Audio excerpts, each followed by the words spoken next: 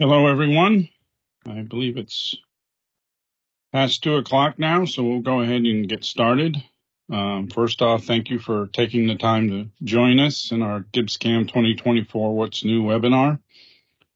My name is Bruce King. I'm a senior application engineer at GibbsCAM, and I'm also manage the application engineer and technical support team. I understand your time is valuable, so the goal today is to highlight many of the new features in 2024 without going into too many details. And we'll try to keep the time down. And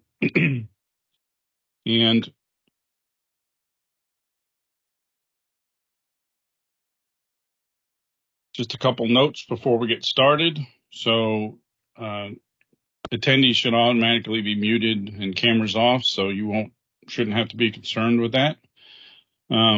Anytime during the presentation, if a question should arise, please feel free to type these questions into the chat area at any time. You won't be disturbing the presentation, and then at the end, as time allows, we'll try to review some of those and answer them for you. And also, this session will be recorded. Okay, so I'm going to turn my camera off so you can look at the full presentation screen, and we're going to get started. So here is just a snapshot of many of the features we'd like to cover today. As you can see, it's a pretty large list. So we're going to go ahead and get started.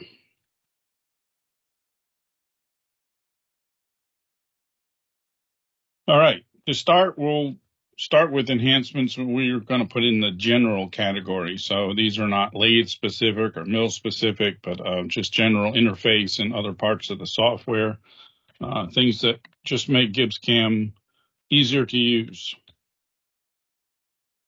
The first one is licensing. So you may be aware of some issues we've had in the past and caused by our SimLM licensing system. So that has now been replaced by Reprise, one that we've used in the past. So not only should that, make it easier to use and less trouble, less support, but it opens the door for new things we can do with licensing in the future. So expect to see new things in versions to come, and this is the start of that, switching over to Reprise. All right, post configuration tab. This is new, so this does depend on the post having this set up. So it's additional tab in the post processor dialog, and we just took a little snippet here of a sample post. Things you could do with it. Toggle support TCP on and off, for instance, before you post, or rotary clamping, or anything you want to toggle each time you post and you want to have control over, you could do that. Or you can make a pull down choice, like here we've shown ARC formats, R format or IJK. So this is basically customizable for you. It does require a post change, so you'd have to contact the post department for that or contact your reseller. Another enhancement here is in the work fixtures editor. So we've added you'll see the button, restrict work fixture offsets. So in this particular case, we have a list of usable offsets on the left, and on the right, we've specified 3 that we want to restrict. So in other words, they cannot be used in this editor and in this program. So you've basically protected them from use.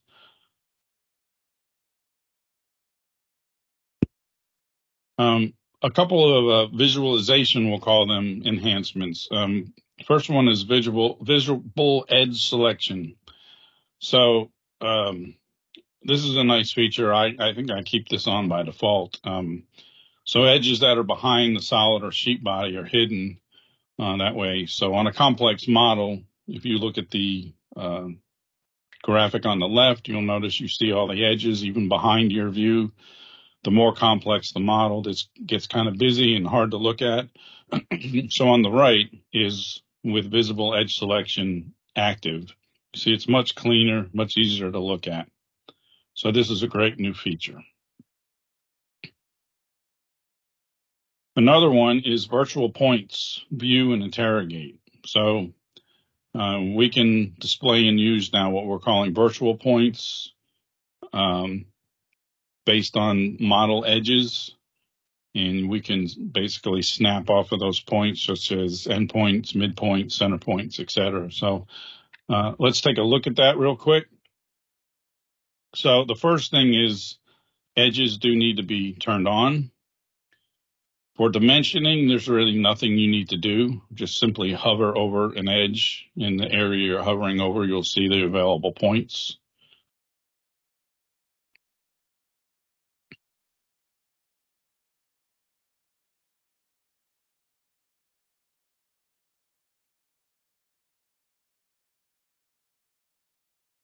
Okay, so for things like geometry creation, solids creation, you will need to hold down the Alt key to make these active.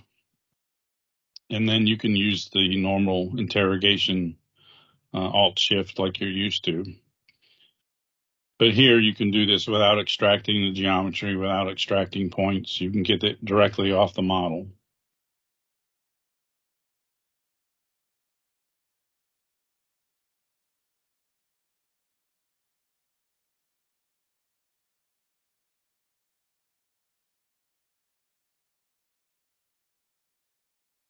Okay, so that's virtual points, another new addition to 2024. Another useful visualization tool that is new is color mapping of curvature and of taper or draft angles. So these are two new options. They're with all the other color modes that you're used to. And their solids and surface will display with corresponding color palettes. And it's best explained if we take a look at it.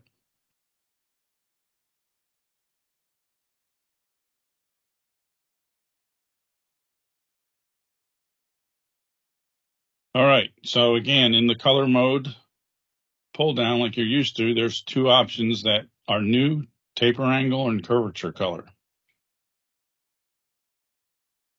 Start with taper. So you notice all the faces displayed in the various colors based on the amount of draft they have. You can real-time hover over faces and get feedback of what the taper angle is. You can choose whether you want it just to be an absolute or plus or minus value. You can also edit the color palette. So you can change the colors. You can insert colors. That way you have more ranges.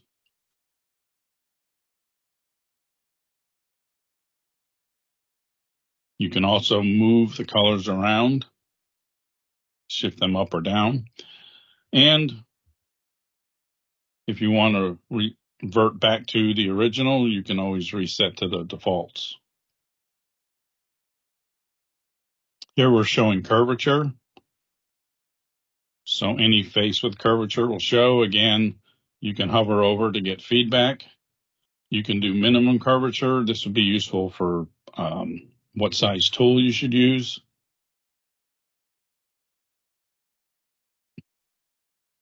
You can display max curvature and the mean curvature. And as with taper angle, you can also edit the color palette. All right, so real useful tools here added in GibbsCAM 2024.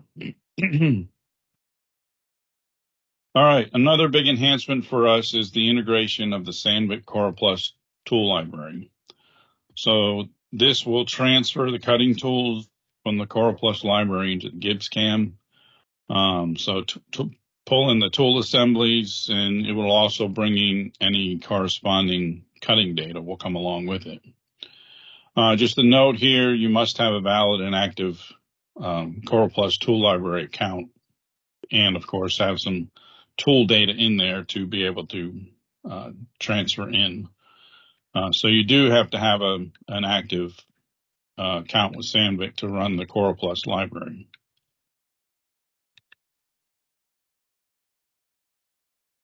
So we'll give you an example of what this looks like. So you can either use directly from the plugins, you can launch it, or here we're launching it from a process.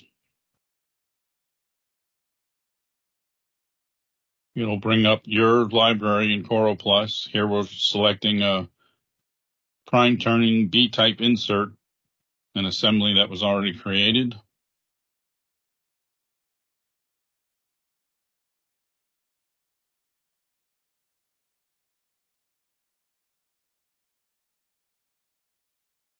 Take a look at the tool.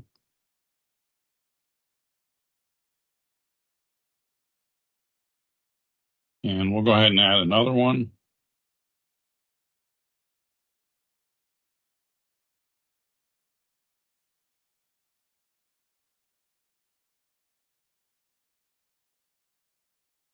So this is another prime turning, the A-type insert.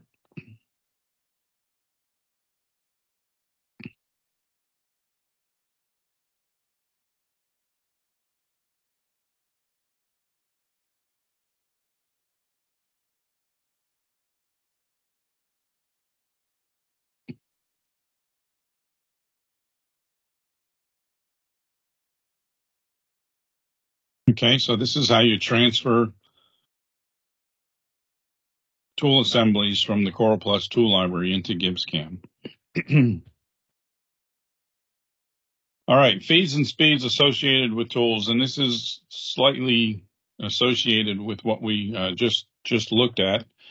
So we now optionally allow you to use feeds and speeds assigned to tools instead of what was in the process. So there's kind of two schools of thought here. You know, feeds and speeds belong with tools. Feeds and speeds belong with processes. Both can be true depending on your use for them. So we allow for both. So we now allow it with the tool. And this is especially useful because if we're going to have that data in a library such as CoralPlus, then we might as well make use of that data and allow it to come over. So that's what we're doing now. So we'll take a look at that real quick.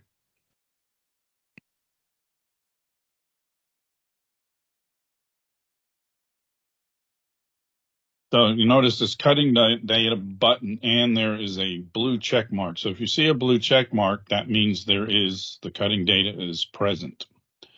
So you can get in there and edit. You can also add additional, as many as you want. You can name them whatever you want. So basically make your own data set.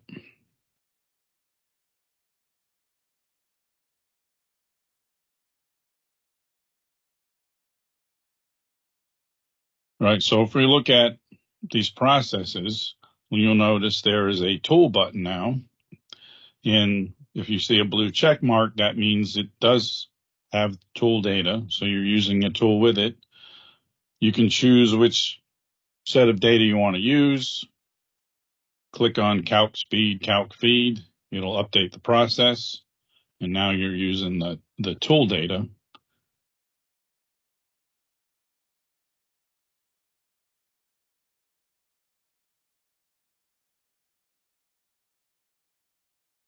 Okay, and this also applies to milling processes.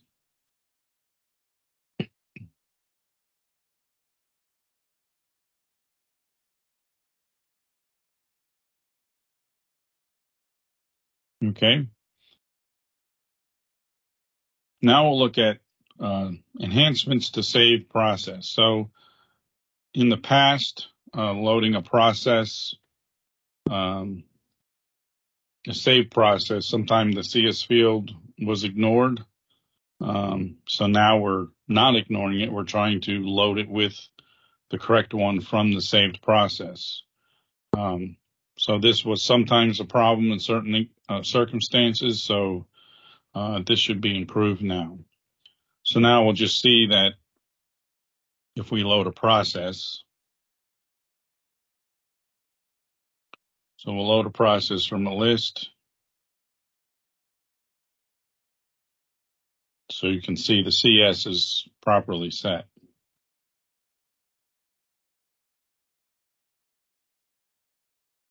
And here we'll, for instance, grab a face pocket. So you can see the correct XY plane, the correct CS was loaded. So now when loading processes, the correct CS should be assigned.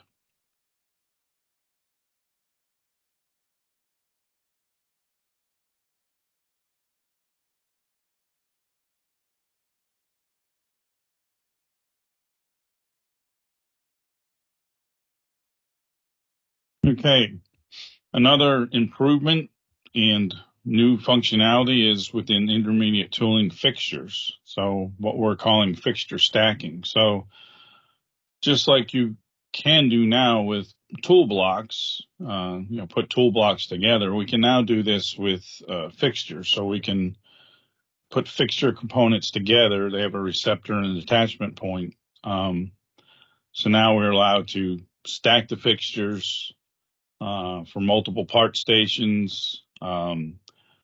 Fixtures can now reorient and reposition the part or other fixtures. So if you put a fixture on a fixture, it can reorient, or a part in something that's got a different orientation, the part will follow along.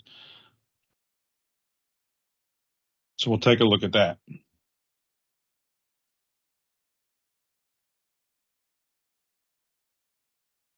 So this is for a turning environment. We'll grab a faceplate.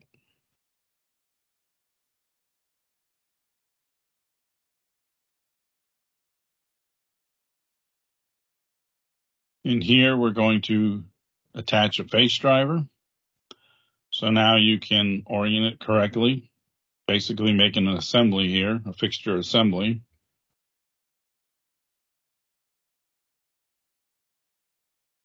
And for the sub, we'll put another plate in.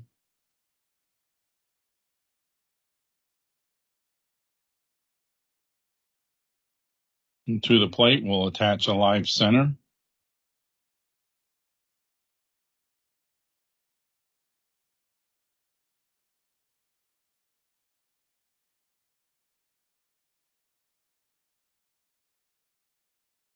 Now when we run Machine Sim, you can see our fixtures included.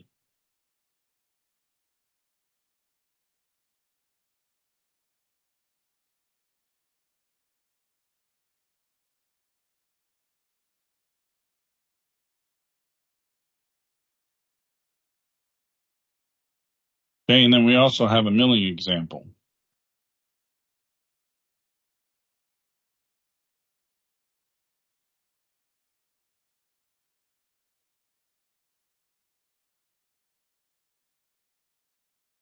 So here we'll grab a Kurt vise. We can check, set the jaw opening.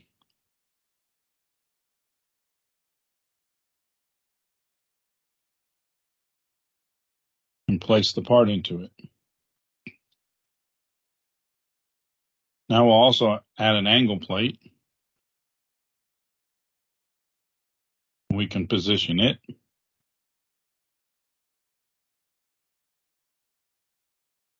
We can also set its angle.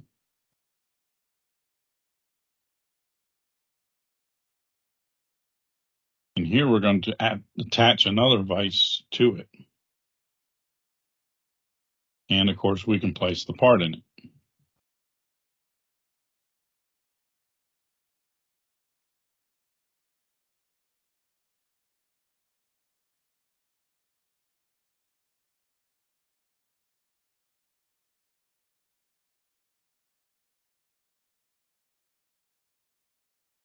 And this also allows you to keep fixtures, even if you're not using them, but they would be mounted in machine at that time. You can leave them on and still run them in sim and collision check. Okay, so that's fixture stacking. Another new item is rotary alignment and generic probing. So now we can probe on a rotary part. So if we have faces, for example, to probe, that either to set a work offset or to measure the part, we can now support multi-axis, 4 and 5 axis. So we'll take a quick look at that.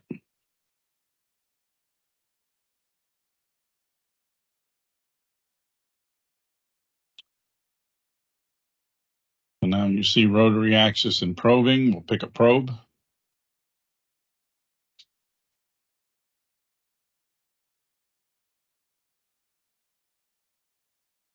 And we can do measurement or work fixture offset.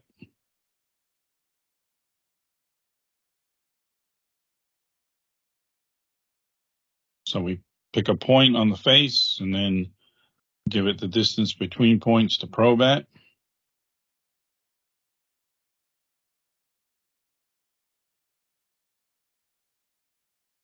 And here we're doing one that involves a tilt angle also.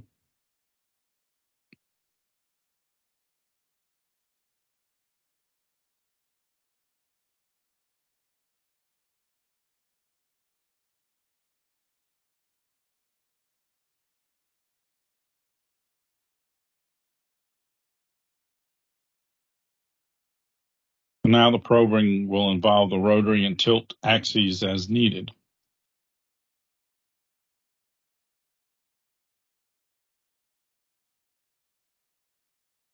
Okay, so that's rotary alignment and probing. All right, so now we'll look at a few turning specific enhancements. This first one is a mill cutoff from MTM. You will find this with the mill processes, but obviously this would be used in turning. So you can perform cutoffs with a milling tool, like an end mill if you want to be perpendicular to work, or a side milling like a slitting saw to do parallel to work.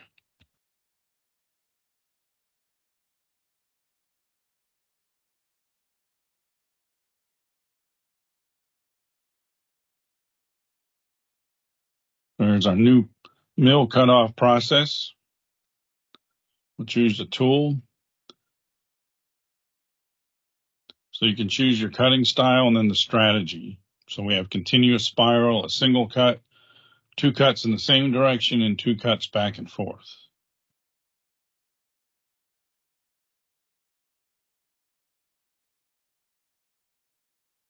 And we'll take a look at some examples. So this is a continuous spiral with an end mill.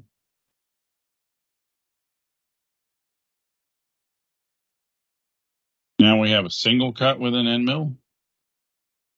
And this is 2 cuts same direction and 2 cuts back and forth.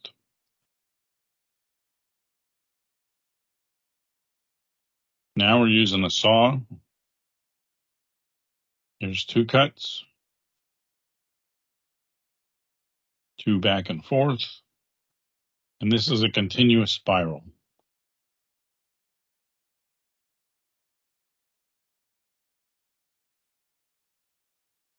Okay, so that's mill cutoff. Another improvement is we've added support for the 2nd generation B-type insert for prime turning from Sandvik. So this 2nd gen insert, the B-type, is a little bit larger than the Gen 1. And they've also added an additional tool nose radius of 1.6 millimeter. So this larger insert is going to allow you to get a little more aggressive. And of course, we automatically, when you choose this insert, will put the correct max depth of cuts and related specs in the prime turning process automatically.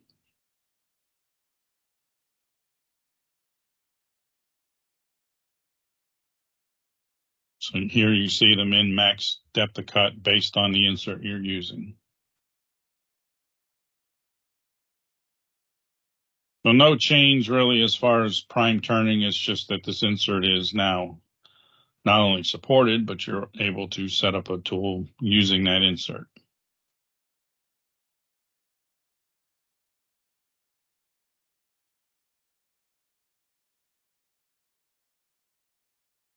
All right, now we'll look at some milling enhancements. We've made some improvements to how we handle form tools. So we've handled form tools for many years, both in solid and just a revolved geometry. So Now in 2024, you'll see in the tool dialog a choice for real profile, monotonic, or nominal. So real profile is default behavior that you've been used to for years. There's no change there.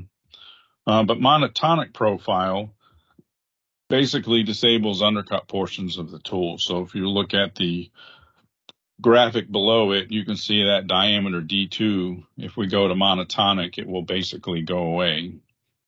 You'll also see the little graphic symbol of your tool will now have like a purple halo around it, showing you what the shape actually will be that GibbsCAM will be using. And this can be probably more useful for if you import a solid of let's say a relieved shank tool, and you don't want the shank to be involved in cutting. You don't want it to move the tool over into the part tool far and try to use that shank as a cutting feature. So if you choose the monotonic, you'll eliminate that problem. With the third choice, nominal parameters is real useful. Many times when you import a solid tool for like a multi-insert cutter, face mill, what have you, the manufacturer in the specs will give you what the nominal diameter is when that tool assembly is all put together, and then what the virtual corner radius is. And that's really all we need to perform our process calculations. So in this case, instead of it looking at the entire assembly from top to bottom, you simply put the nominal diameter in and the virtual corner radius, and that's all we need to generate toolpath. Now the complete tool of the solid model will be shown in simulation like you want it to. But for actually definition, this is an easier and probably more accurate way to define it. Another improvement is to the contour material only when used with pocketing. So there's no user interface changes here. This applies when you've got a contour and pocketing process in the same tile list and both processes are using material only. So you notice in this example on the left, GibbsCAM 2023, the toolpath it produced, and you'll see there was quite a bit of air cut there on that gap. It doesn't really recognize that gap. By simply opening this part in GibbsCAM 24 and doing a redo, you'll see the change in the toolpath. It recognizes that gap and does a rapid move over it.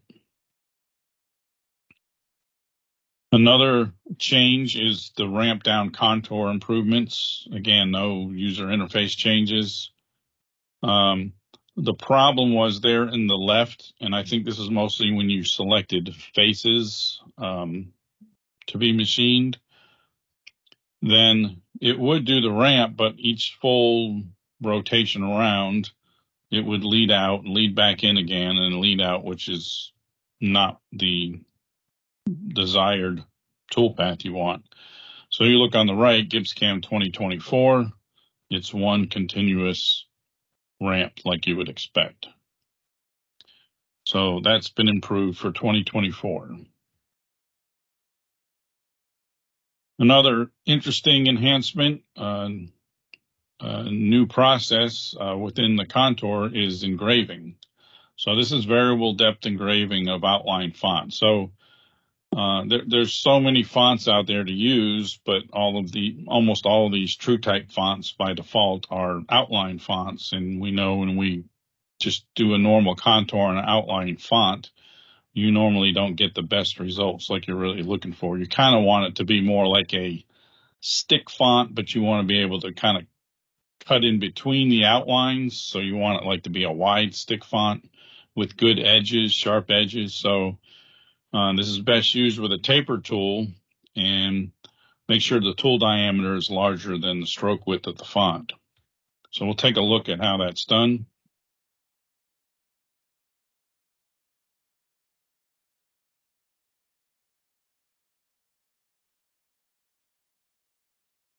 All right, so here we have a process using a normal contour process. So you see it's set to offset contour. I had to mess around with the stock allowance and with the depth.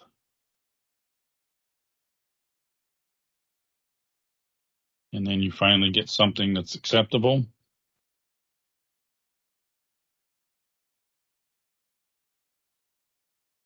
Now we'll look at an engraving. So it's still under the contour, but we have offset contour and added engraving. Here I just give it a depth.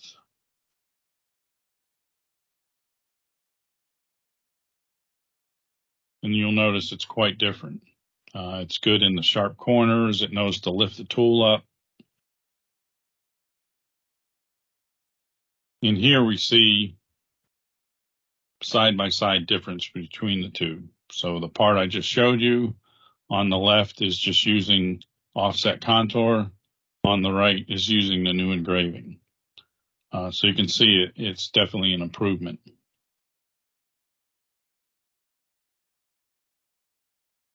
Okay, user controls for orientations at singularity. So whenever you have a machine with a rotary and your tool axis is basically going to be parallel to that rotary for doing like 3-axis type of work, you're always going to be in what we call a singularity condition.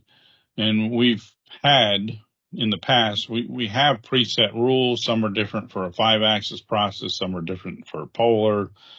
They kind of have different rules, and when they work, it's fine, but there's times when they don't give you what you want, and we've never really given you control over that. There's sometimes workarounds. It can get frustrating. Well, now we've taken care of all that and made it very simple to get what you need. So this is most useful for when I see, support cases and all come in. It's mostly, hey, I got a big part of a machine and it's going over the y-axis or even x-axis. It's just over traveling. And I know I can look at it. I can see if I can just park the tool in this position and then rotate from there, I'm good. But I can't get there from here. So now we've given you the tools to do that. So the options that we have are do not rotate, automatic, rotary axis angle, and align with. And you won't see all of these in all of the different process types. I've got them noted there. But just be aware of that. If those change as you use them, that's expected behavior. So let's take a look at a part. So this part is on a rotary. The Z axis, the tool axis, is parallel to the rotary. There's 3 operations here. This whole op doesn't give us a problem. This one does. You notice the red, so that's over traveling the whole time. This third op, it is in and out of over travel as it goes out to the OD. So ops 2 and 3 are a problem. We cannot run those. So we do need to fix this.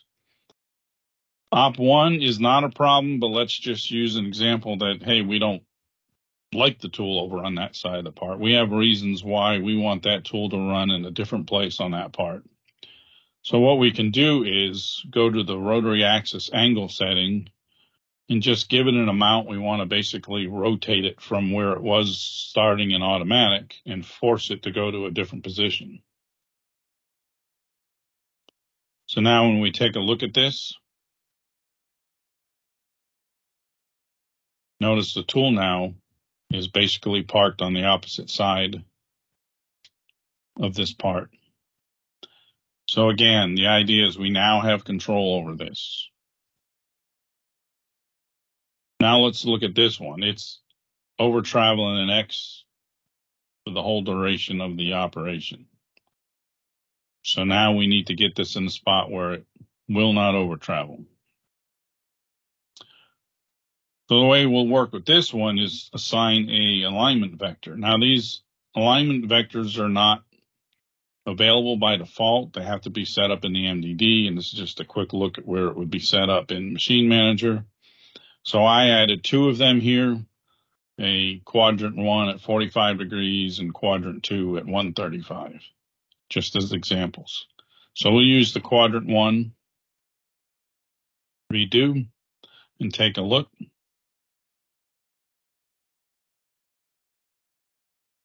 And now you see that's in a position that it's not going to over travel on X or Y. And we can basically do the same thing. This is a 5-axis process, but it's actually set to 3-axis. And we'll just use the second one to just do it differently.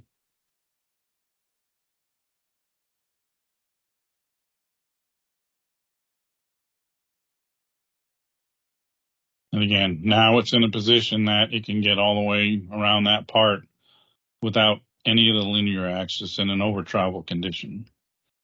So this just makes it very simple. Things that were very difficult before, this is just so much easier. So this is a great improvement. All right, so we're nearing the end here, so I'm just going to do some mentions of some 5-axis improvements. For rotary machining, some new slice options for finishing. So optimize step over for walls. So if you're trying to do more with the walls versus the floor, there's some more options to make a better tool path, more specific to what we would call the walls. And then the second one would be for floor finishing, either cylindrical or conical. You can specify a conical angle. Obviously, you need a 5-axis machine for that. So if you did want to finish a conical portion of like a feed screw and want to use the 5th axis to lock that in position to do that, you'd be able to do that with this. All right. In our normal 5-axis surface pass, if you're familiar using the 5-axis, all the other strategies, you have the run tool, auto at center, et cetera, and you did not have that available for the project strategy. So now we do. So that gives you a little more flexibility with that. Also in surface passes and surfaces is the user-defined tool orientation on the lead in and lead out.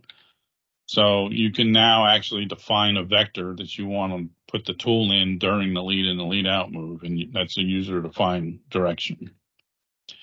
And then a simple little change here, the linked entry exit feed distances. Normally your entry and exit are the same, but they've always been 2 fields. So if you often just keep those the same, there's a little setting here just to equal the exit to the entry. So you're only changing one value. Okay, in deburring, there's been some, general improvements, but one thing to be aware of if you use the deburring in 5-axis is the selection is going to be a little bit different. In previous versions, you chose auto detect or user define. Well, now auto detect is kind of understood. So it runs in auto detect mode, but now if your results are that you want to exclude some of the edges or you want to include only specific edges, then you can choose both include and exclude curve sets, and that will give you more control. But it's just a little different way of defining it, so we just have to be aware of that.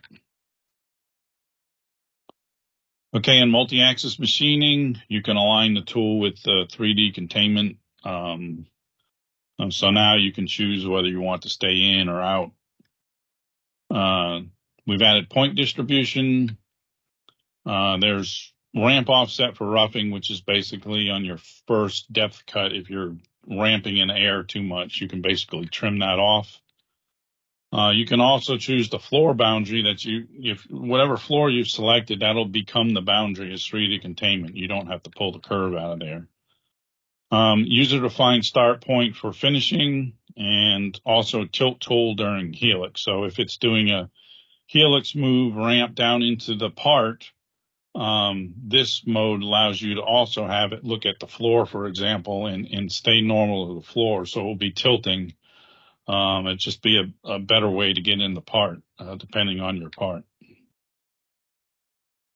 Okay, in geodesic, this is our final one. So straighten cuts on boundaries. If you look at the graphic on the right, you'll see sometimes the edges get a little dirty on this toolpath, and it's just not doing a great job of lining up. And so there's a straighten cuts on boundaries option here that'll help improve that. And then finally, improved hole filling. So if you have a portion that you do want to fill with toolpath, that just process of doing that has been improved, so you should see better results. Okay, and that's all I have. So I believe now if Vic will join me, we should be able to take some questions. Hey, Bruce, great job. Thanks a lot. A lot of great new features in 2024. I hope everybody appreciated that. Yeah, we don't have as many as this morning's session, but we have a couple for you, Bruce. Do virtual points populate 5-axis dialog fields and all plugins? That's a good one. Have I tried that? Try some of that. Yeah, I think they should. But now I don't, honestly, I don't remember if I've tried that or not. But they should. So I'll have to look at that. Okay. A comment from Alex, fixture stacking is a great addition to the software. A question from, how do you get those colors in the rendering?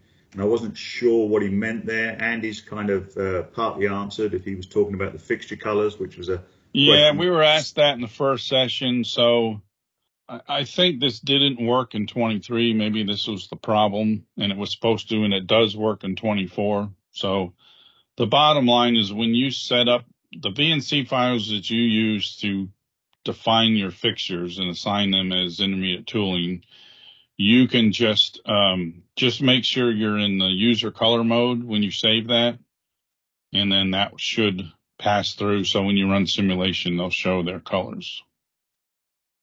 Okay. There's an answer coming from somebody. I've populated fields using alt and virtual points before.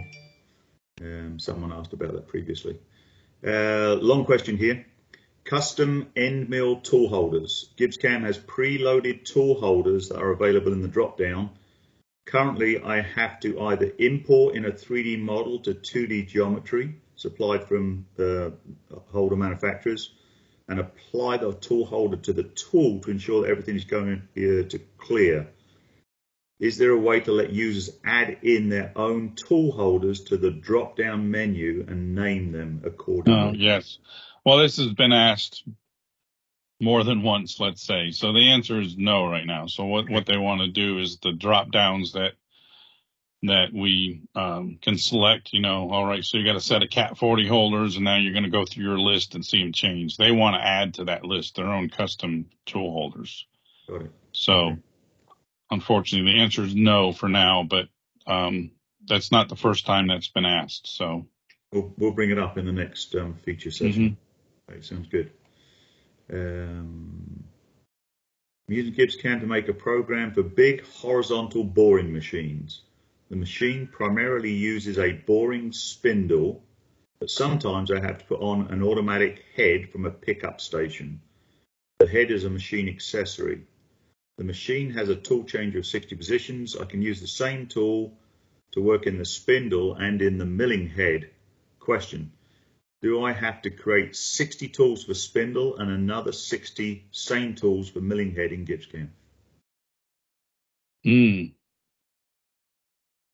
I think we'd have to get a specific example, look at that, because a lot of that I think can be done with intermediate tooling. So we'd have to take a look. All right, we will get back to you on that, sir. Okay, the guy that asked about the colors I think he's happy with his explanation. And thanks, guys. Yeah, great job, Bruce. I think we're clear to go. Thank you, sir. Appreciate everybody's time today. Thanks for joining the session. We hope you enjoy using 2024. All right. Thank you, everyone. Have a good day. Thank you. Bye.